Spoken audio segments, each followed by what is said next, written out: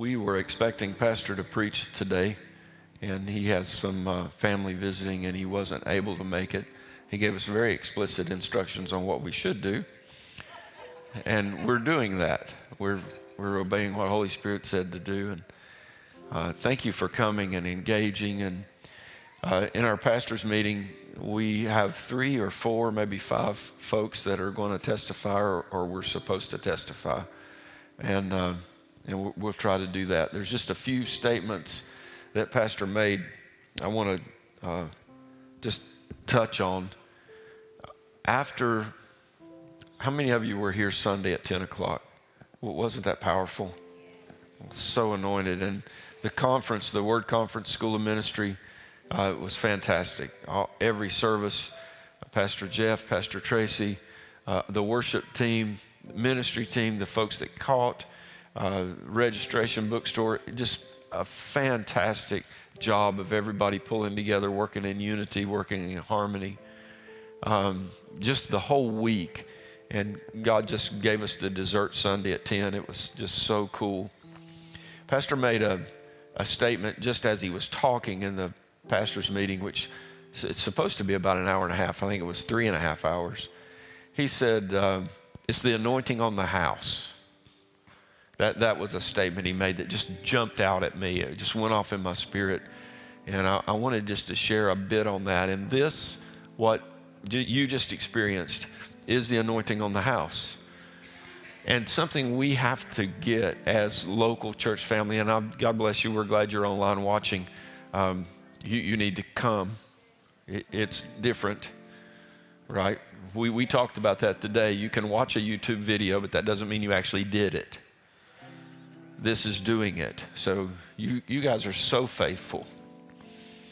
And you're such a privilege to pastor and to co-labor with. But as we come off of this school, I met several folks who'd never been here before. Some of them were from Green Bay and Wisconsin, and I can't remember where that other lady was from. Several first-time Minnesota, first-time folks never been here, California. And I love to go to those people and say, what do you toward the end, I mean, if you've been to School of Ministry, it's a lot of classes and it's a long week, and you're just you're just fried at the end of it. It's like you can't eat anymore. And I like to ask them, what did you think? This was the common theme. As they were explaining to me what they thought, every person, male or female, young or old, they all had this to say: there's nothing like this. There's nothing. I've never experienced anything like this. Folks who had been to all kinds of strong moods of God. So we need to be really, really careful that we don't take what we have here for granted. It's so easy to take it for granted, especially in this season that we're in. We're coming out of this weird pandemic 2.5-year thing, and it's so easy to become complacent. It's easy to stay at home and watch it online now. It's almost easy to forget the tangible feeling of God.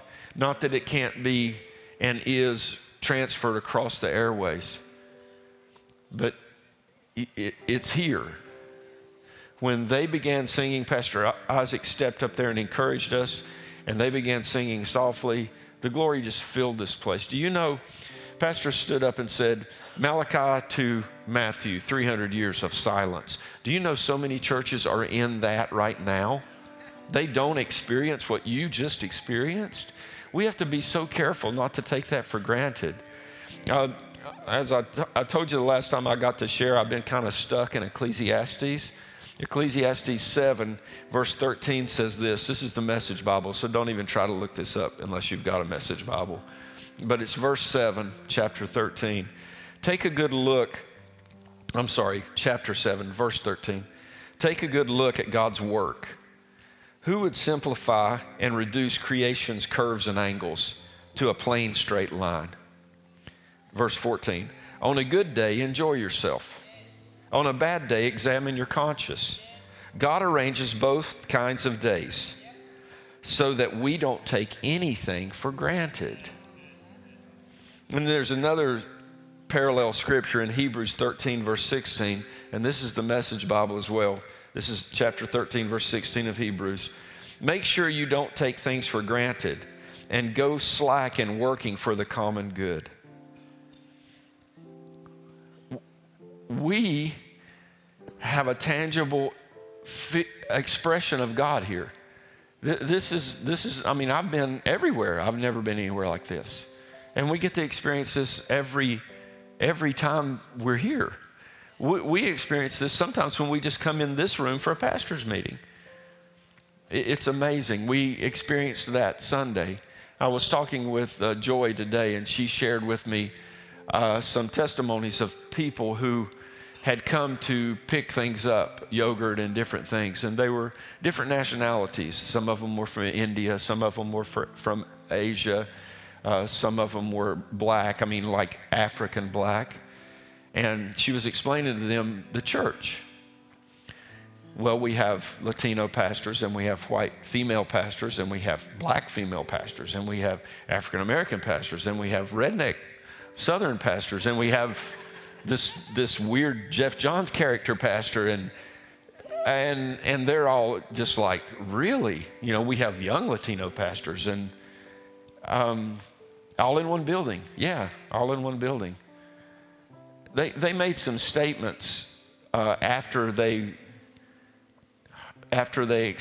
she explained what we do here, and they really wanted to know, why are you doing this? Why do you give things away? One of them said, you know, we're not treated like this everywhere we go.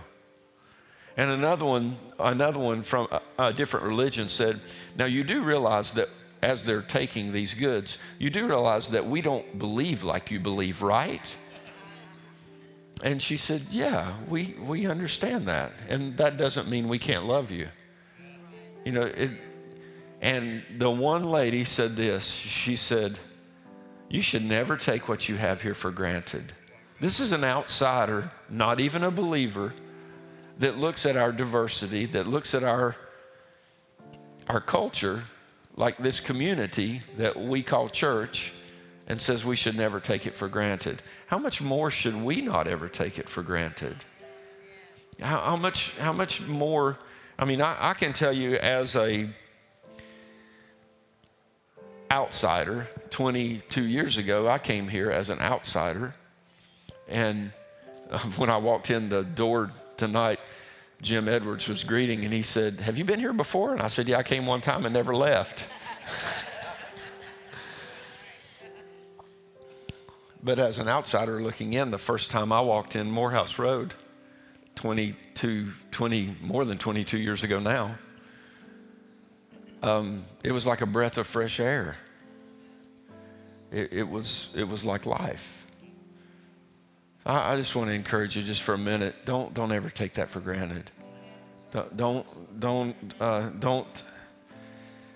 I mean, if you look at where we've been and what we've walked through in 2.5 years, you know, just think about this. Before anything happened COVID related, I mean, there's that word again, pandemic related.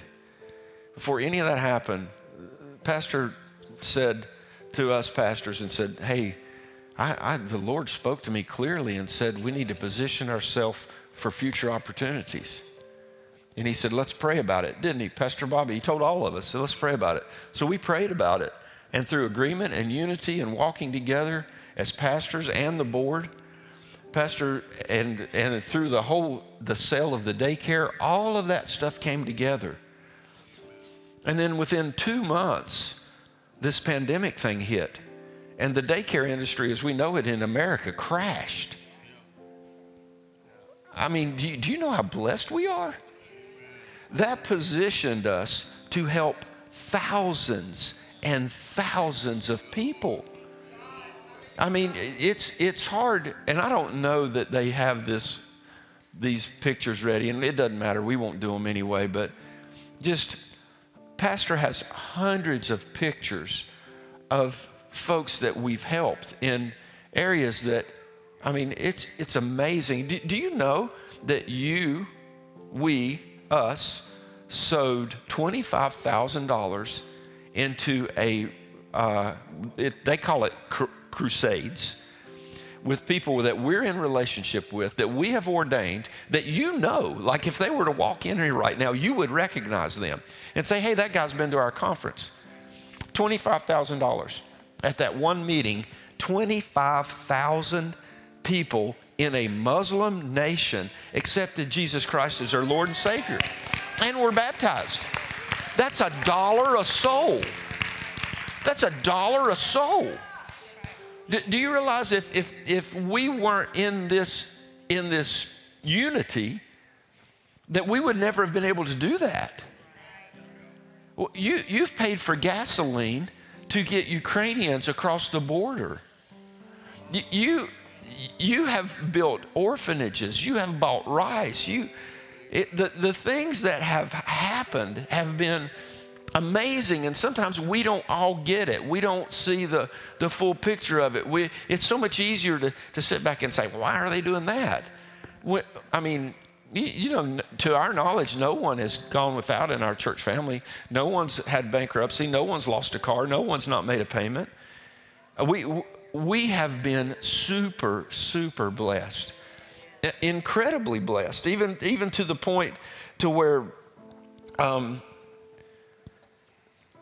just buying gasoline to get Ukrainians across the border. And vehicles, it's just, last week at the Word Conference, this is a cool story. We have bought, and Pastor Eric has helped facilitate almost all of this, computers, projectors, sound systems, thumb drives. We've sent them all over the world practically. I can't say the nation, but there was a nation that watched the entire Word Conference. They slept on mattresses in a church. They had 1,200 people get to this place to watch what you could have walked in here with no food. I mean, it wasn't a matter of them getting home. They didn't think about getting home. They just thought, how can I get there? They slept on the floor. They stayed in a church. 1,200 people watched the Word Conference. 56 of them got born again at the end of it. 56. This is not like getting born again here and everybody goes, oh, praise the Lord. This is like getting born again and knowing you can walk out that door and die and be decapitated. You, us, we facilitated that. We should never take that for granted. We should never take that for granted. We should never take for granted. I sit right over there where Kim's at and talk to a young lady, and she wept and cried.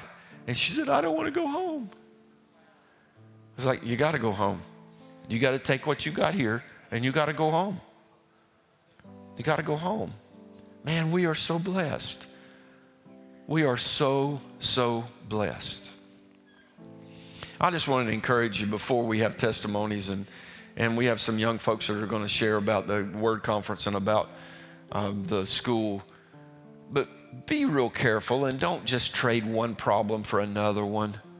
Don't just, don't complain about the election and then complain about the mask and then complain about the vaccine and then complain about the Ukraine. And I mean, something's going to come up continually for you to complain about. Think about what's here now. Think about the good. Philippians 4, think on these things. Whatever is good, whatever is pure, whatever is holy, whatever is wholesome, whatever is of good report. Think on these things. You will poison yourself thinking on other things. It doesn't take long to look around here and see there's a lot messed up. Right? Everybody look straight ahead. Don't look at somebody beside of you. But look at what's good. Look at what's good. Do you realize there's so much love in this place right now you could change the world? Just in this little room, there's enough love to change the world. We had a great Word Conference, and it was just super powerful. We had, I think Rhonda told me there were like 12 new students at the end. And most of them were they were all our young adults, teens. First time students. That's amazing. And that's so powerful. So Kim, you want to come up? You want to start? You might as well start. The Word Conference was incredible. It always is. I've attended them for many, many years, but this was the first year I became a student mid-conference.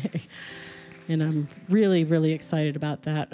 My husband was asking me, as I think I cried through most of the sessions I was here, what's God doing in you? And I said, I feel like he's been chasing me the entire week. And he's always after us. He's always after our heart. But it was different. It was a relentless pursuit because he's taking us to a new place. And what we need for this next season is in the Word. And everything you've been saying, Pastor Gary, has been in my heart all day, even before you called me or texted me. And this is what we need. We have this opportunity in front of us, and it's so rich. Ironically, Monday morning, Kevin had texted me. He was giving blood, and he said, I just gave some random dude some food, and I said, what was up with that? And he said, he just looked at him. He said, are you hungry? And he said, yeah, man, I'm really hungry. And so he said he ripped open the box like he hadn't eaten in months. And I said to him, well, that's a prophetic picture if I ever saw one. And he said, what do you mean by that? I said, well, clearly, he's hungry. I said, we have a feast of the finest things in front of us. And sometimes we don't even show up. So I think it's a season of consecration. It's a season of laying aside the things that distract us. I have a list 1,000,000 miles long of reasons why I don't have time to be in the school. I can assure you of that. But it isn't about my list. And the Lord is challenging me to say yes. When he calls, we need to hear him and say yes. It's time to come out of our homes and the holes that we've been in for the last 2 years. If you're not here and you were here before, you need to get back here. That's the bottom line. His glory is here, and his presence is here for you. And the anointing that's on your life hasn't left. And the dissatisfaction that you feel in your soul, it can only be filled by him. We want to see you here. Good job. Amen. Craig, you want to share? Can you share now? This is my friend, Craig Snyder. He promised me he wouldn't go over 45 minutes. I told him he could have 10.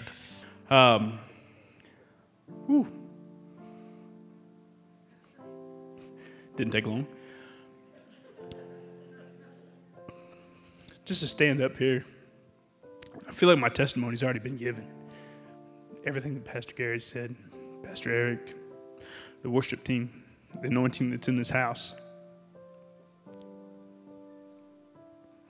That's all testimony I need.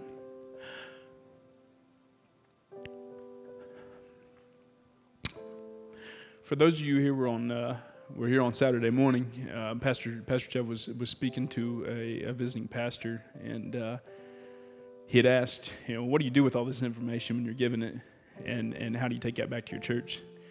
I'm no pastor by any means, but I was feeling exactly like he was. I've gathered all this, I've gleaned all this information, and Pastor Jeff had just fed us throughout the week, and I felt like that pop bottle, and I feel like I'd been shaken so many times. And if I come up and I take the cap off, it's going to explode and it's going to go everywhere. It's going to be real messy. So I feel like this is the beginning of many testimonies. This testimony that I have today is a very small part of it.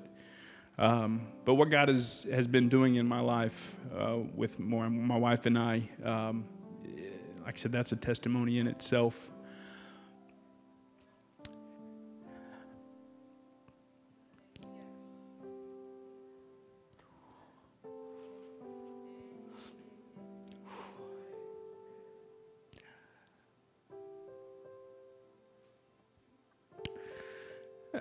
I'm one that I really struggle with control. it doesn't matter what I'm doing. I want to be in control. I want to be driving the ship. And here lately, God's been on me to take him out of the box. Because all throughout my life, I put him in a box, and I've tried to control how things are going to look, what he's going to do. And that went nowhere. It all kind of came to a head.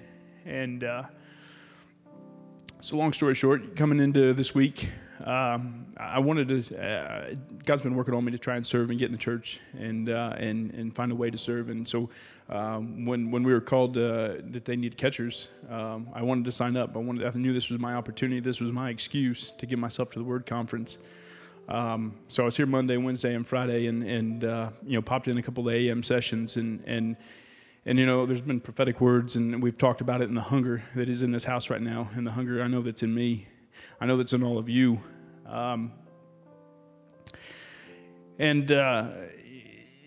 so as I come to the services and I'm hearing the word, and I'm that hunger is growing. I go to Friday night, and as I was coming up here to catch, Pastor Jeff had said, he said, he's talking to everybody and inviting them up here to the line and to be ministered to. And he specifically called out and he said, you too, you catchers. He said, once you guys are done, I want you to come up and get on the line. And I knew he was speaking to me right away. And so I finished catching and I come up here. And boy, I tell you what, like I said, the anointing, the move of the Holy Spirit is amazing. And the Holy Spirit moved on me in a way that I've never experienced before. I laid on that ground, and I just prayed in tongues like I've never prayed before. It just flowed out of me like it has never flown before.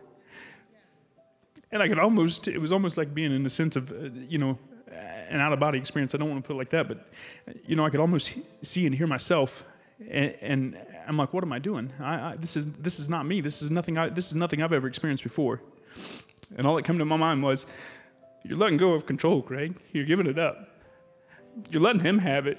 You're letting the Holy Spirit move in your life. You're letting the Holy Spirit take over your marriage.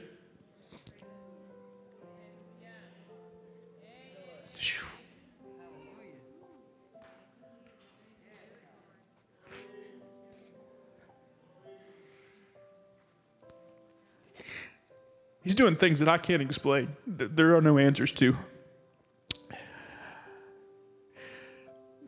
Things that any other human being would look at and shake their head, and I can't explain it. But all I can do is encourage each and every one of you, wherever you are, and like I said, I feel like it's already been spoken. I feel like this all started, back last fall when I finally decided, you know what, it's time for me to surrender. It's time for me to give my life over to God and quit teetering on the edge. And Pastor Gary told me a long time ago that I was sitting on the fence. I don't know if he remembers that conversation, but I was sitting on the fence. And unfortunately, it took me jumping off and going the wrong direction. But God has used the unlikely circumstances to pick me up, and now he's tossed me back on the other side of the fence. I couldn't be happier to be here. So I encourage each and every one of you to let go of control. Surrender yourselves. Don't surrender just your Sundays.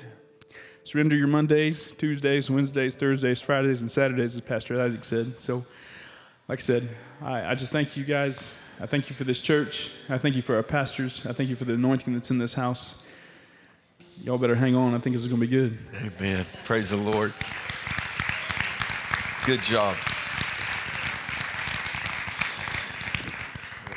Micah, do you want to give it a shot? I see you got us stand in. Micah really doesn't have a testimony, but I thought after Pastor Tracy's teaching during the School of Ministry, he needed an opportunity to get back at her. This is our very own homegrown tomato. He's just like Pastor Eric. All right. I have been in this church my entire life. I came to this church when I was in the womb.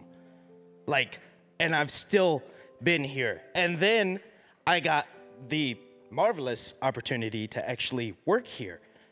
And I'm generally behind the scenes and, filming people. It's kind of weird to be on the other side of it. But I've gotten to see so much glory, so much presence. And I am blessed throughout my life just being here. I get to edit the audio, and I can take little clips from the pastors and make little funny clips. And it is probably some of the best parts of my life. But you know what those little clips do for me? They remind me of what they were talking about. Because I have a clip of Pastor Tracy saying, "You're so stupid, but I love you anyway." And that reminds me about her entire sermon on love and how much we have to love. And then I have a clip of Pastor Bobby saying, "You gonna shut your mouth." And that was directly after him talking about what people thought they were gonna do when they got to heaven. Because the fact of the matter is, you cannot even begin to think about what you're gonna do in that kind of glory. There's no way. I've been here all my life, and I have no idea. But the word conference is an entirely different beast. There's a certain level of glory and knowledge and wisdom that is imparted through that. It's amazing. I took classes, I think the first year I started working here. And I've taken like one, like I think every other year or something. This year we're taking apologetics. But the wisdom it has imparted, even when you don't think about it, you talk to people on the outside of this. I talk to people that I go to college with, and they ask me questions like, "Oh, how are you so financially stable? How are you doing all of this? How are you doing all this?" I'm like, "I don't know. I have no idea. That's just God. That is just God."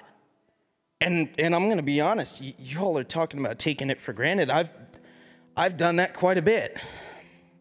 I come here sometimes and I sit behind the camera and I'm not at all thinking about what's happening in the service.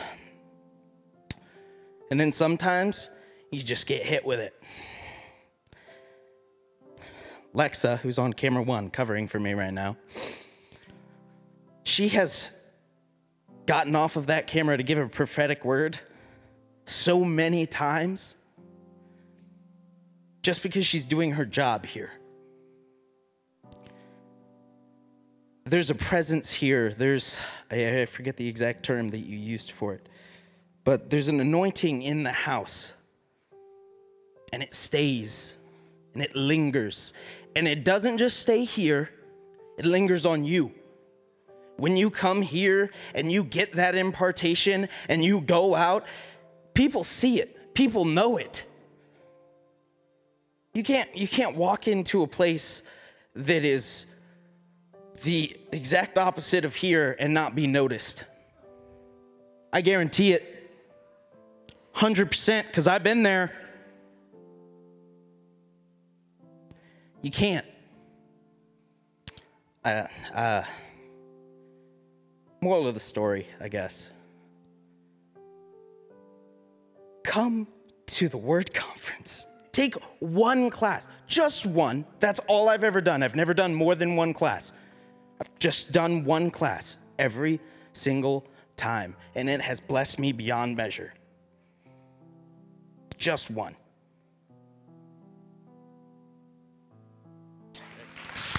Praise the Lord. Good job.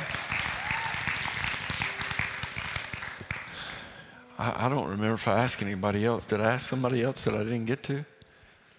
That was excellent, Micah. Praise the Lord. Very good. Whew.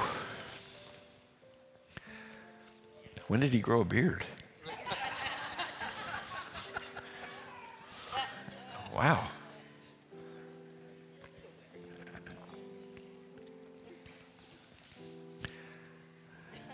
The session Pastor Jeff preached on the Pauline epistles, I have taken that in 2 different seminary classes, different denominational seminary classes, aside from the one here. So I've had it 3 different times. I've never heard it taught with conflict resolution. And I've read the epistles I don't know how many times, and it's full of conflict. So Micah's right, and Pastor Tracy's teaching on, she just barely got started on apologetics, but it was fantastic. It was excellent. Just so good. So I would encourage all of you to be a part of that. I know we have a lot of folks that are new students. Oscar and Jasmine are new students. Yeah, I was going to lasso you, Jasmine, but we are out of time. So I have an IOU on you. Man, when I left here after the School of Ministry, I don't know how many classes, I was at every single one of them, but I was toasted when I left here. Good gracious, I was tired.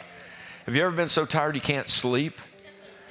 I was so tired, and I had a truck on my lift with a fuel pump out on it. So I work on cars just because I'm sadistic in nature and love to torture myself. But it was over, like afternoon or something? We did 3. Yeah, so we did 3 on Saturday. And so I left and thought, well, I had to go to Meyer, and I thought, Pastor said, you know, when you get older like us, you have more flexibility. I mean, like when I had little kids, I mean, literally, when we had children, we had no money, 0 money, none. We were in charge of a food pantry in our church and literally had no food at home. Literally, I gave out food all day long and had no food at home. So we just, really skin of the teeth stuff, you know. And I know you young people are like, yeah, sure, walked, 10 miles uphill both ways to school. But it was really that tough. It really was. It was hard. Well, now, we're at an opportunity in our life where we do have some flexibility and we do have some finances. And he said, if you're like that, you should get gift cards. You should go buy gas cards. So I had in my mind, I'm going to go to Meyer and I'm going to pay for somebody's gas. I'm going to buy somebody's gas. And I'm not much of a gas card type guy, but I thought if I can, and I prayed on the way there. How many of you have been to the service station at Meyer? Have you ever been there when there weren't like people everywhere? I haven't, except for Sunday. So I thought, this is what I'll do. And I said, Lord, I just want you to highlight the person. I don't want to just buy gas for anybody. I want the right person. I want you put a light on them. And he's done that for me in everything in my life. So I go by and I'm driving real slow like the typical creeper, looking at everybody. Like there was no one out there.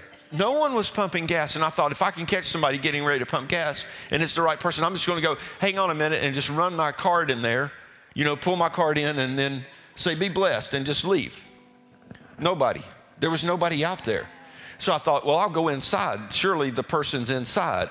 So I'm creeping around the self-checkout aisle, looking for the right person. And they weren't there either.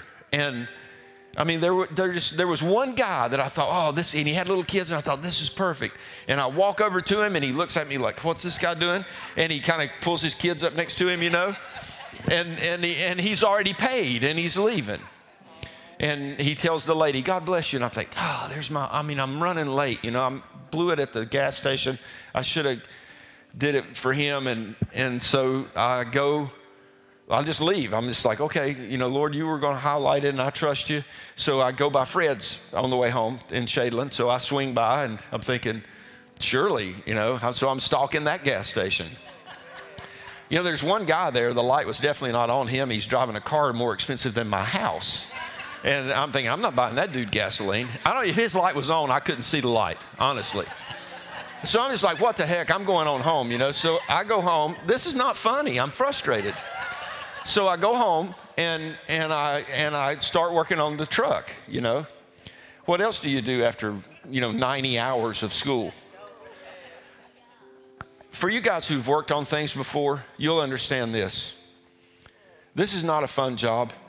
Dropping the gas tank and nobody has a bad fuel pump with the gas tank empty. It's always full. By yourself is hard. It's a very difficult job. But when you're doing something when you're not doing what God told you to do, it's even harder. Literally, everything I did went wrong. Like I told Pastor Jeff, I'd drop a socket, it would roll from here to the parking lot. I mean, I couldn't throw it that far. I mean, everything went wrong. Every single thing went wrong. I was just like ready to scream. And all of a sudden, my dog starts barking, and I'm thinking, oh my gosh, now somebody's here, and I'm going to have to entertain somebody. And I don't know, doctors aren't like this, because like if you're a doctor and you're here watching, people don't just walk up and say, hey, I got this boil, could you look at it? But if you're a pastor, you're always on duty. It doesn't matter if you're changing a fuel pump or not. You counsel me. And so I know, because this is where my head's at. Can I just be real? So I'm thinking, this is horrible. I'm having this terrible day, and somebody wants counseling. So I go to the door. Well, fortunately, it was none of our church people. There were like 6 cars on my road, 2 pickup trucks, and 2 cars. And some of you have been to my house, Josh, I know. Nobody goes up and down my road unless they're coming to see me or Toby or my sons. Like, nobody is on my road. But we live on a passing track. There's a passing track, railroad track in Attica, and it blocks the road. And we're the first road 2 miles outside of town. So if you want to get to the other side of the track, you got to go down to my road and turn and go up. So that means people are going both ways to get to both sides of that other railroad track. And the cars are backed all the way up, and there's a truck parked in my driveway, in the front of in the road, parked. And honestly, this truck looked like it was a real piece. And there's a guy underneath it, and my dog's barking, and I'm looking out there thinking, what in the world? And there's a guy crawling around under one truck, and the other truck's got a hood up on it.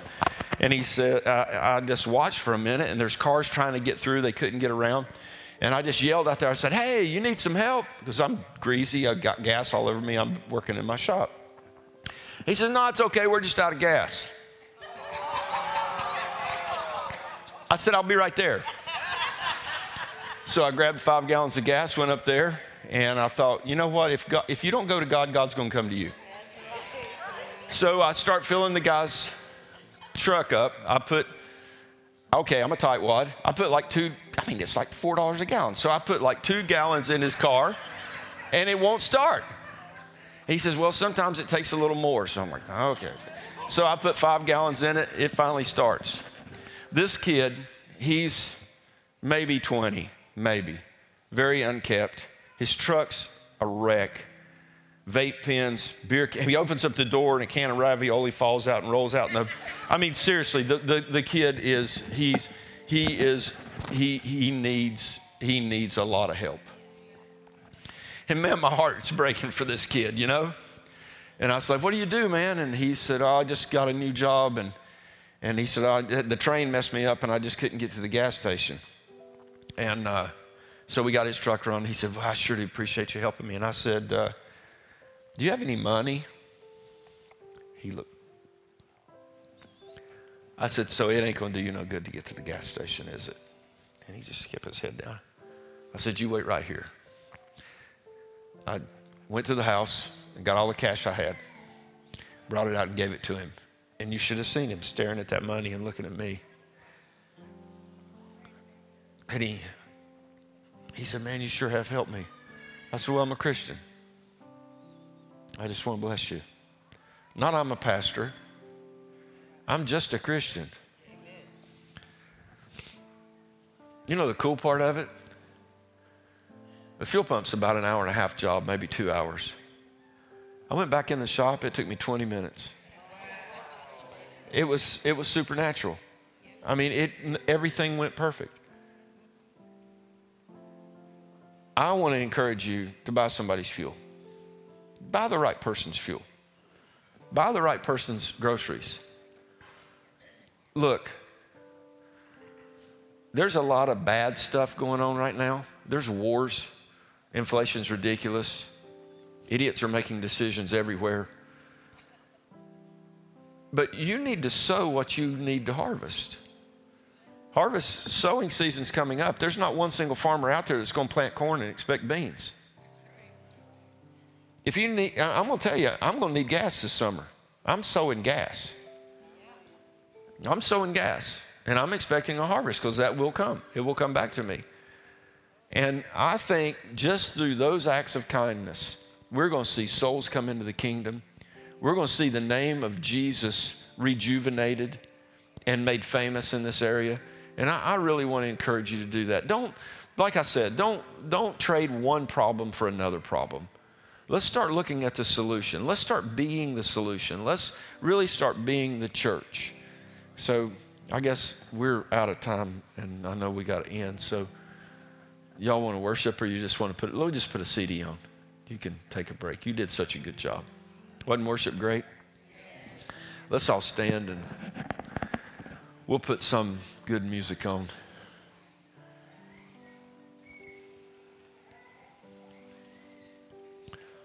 Get you some gas cards. Get ready to bless some people.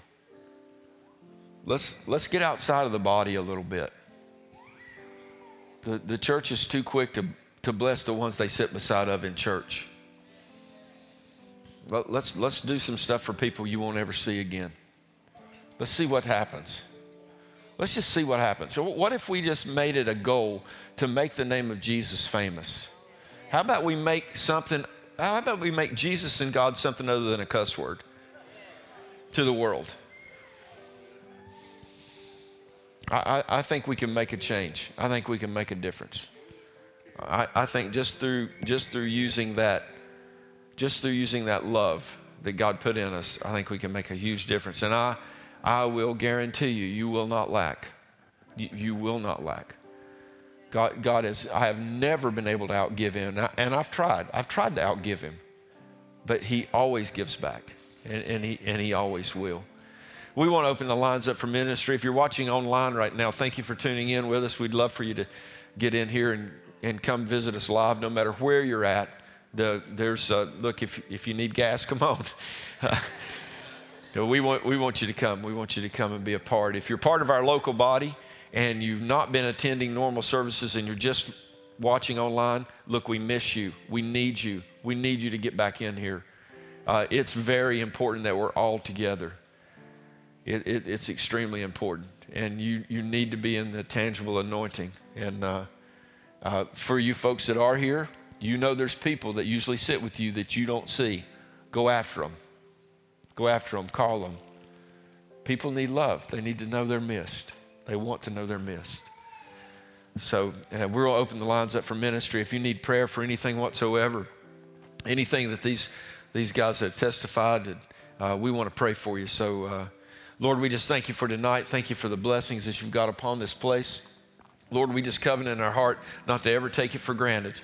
We thank you for the anointing on this house, and we thank you for the anointing on our lives. Lord, that you would use us, to change the world, and Lord, that you would use us to make the name of Jesus famous. And we thank you for that in Jesus' name. The church said, amen. God bless you. If you need prayer for anything, come on up. Go ahead and put us on some music. Don't forget to pick your youth up. As we come to the conclusion of our service, hey, thank you for joining us, being online with us. We so enjoy you being a part in our relationship and being a part of what God is doing. We consider it an honor. We thank the Lord has given us opportunity to share what's happening here at Whitehorse with all of you wherever you are. I want to encourage you and remind you, if you would like to give, there are different ways to give. You can give online, WHCC.net. You can give by phone by calling the church, 765-477-1111, or you can come by and give in person. Your giving helps us maintain, sustain, and continue the work of the gospel and reaching out to the nations. Be sure to tithe your local church. Be a blessing to your pastors, your elders, and your leaders. Send your testimonies to us, please. We love to hear your testimonies and share them. mytestimony@WHCC.net. Be sure to pray with one another as we've come to conclusion. Let the theme of the message today and what Holy Spirit is doing be joined with faith, that you might move forward in the power of the Holy Spirit and be blessed. Thank you for our relationship. Thanks for all you've done to help us carry out the vision. God bless you.